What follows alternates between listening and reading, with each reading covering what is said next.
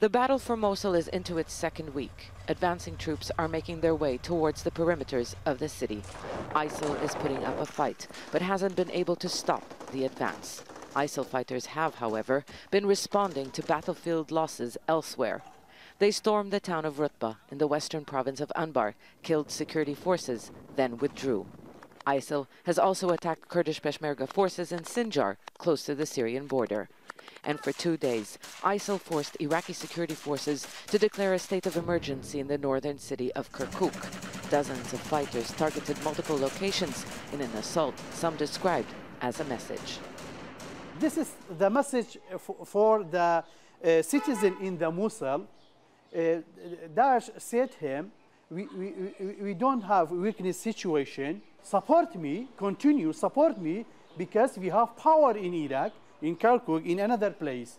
But this is the temporary situation, not, they don't have power to continue this situation.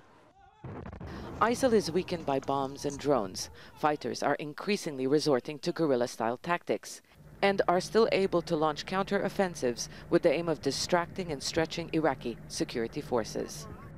ISIL's predecessor, Al-Qaeda in Iraq, was all but defeated when U.S. forces withdrew from this country. It went underground, and years later it was able to exploit the sense of alienation felt by the Sunni community with the mainly Shia-led government in Baghdad. It also exploited the security vacuum across the border in Syria that allowed it to regroup and re-emerge even stronger. ISIL fighters are still able to move back and forth across the border between Iraq and Syria. The group controls Syrian territory, including the city of Rutba, ISIL's self-proclaimed capital. The U.S. Defense Secretary knows the importance of defeating ISIL on both battlefields.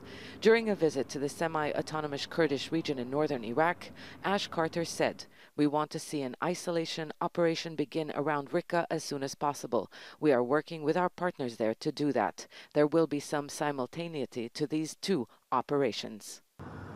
There's still no consensus on which ground forces will be involved in recapturing Raqqa. Anti-ISIL forces in Iraq are an uneasy alliance of forces with competing interests.